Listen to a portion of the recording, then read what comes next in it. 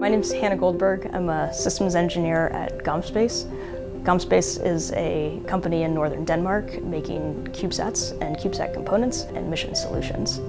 So I am the technical lead for a constellation of satellites to be used as a communications network to provide global connectivity in the areas around the equator.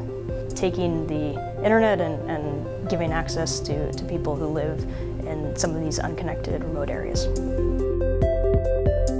A nanosatellite I like to define as something you can hold in your hands. It's the scale of manageable by a single person. A CubeSat has become a standard of that form.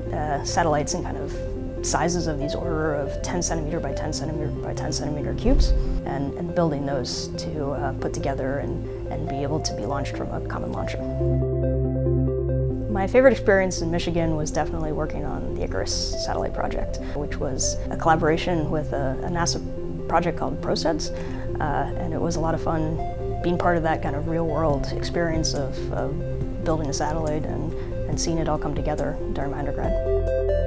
So there's a lot of CubeSat projects going on at Michigan. Students are using CubeSats to do what I did while I was here. It's making that real-world experience of building a satellite, going through the design, the fabrication, the testing, solving all your problems, and then being able to launch and operate a satellite in space.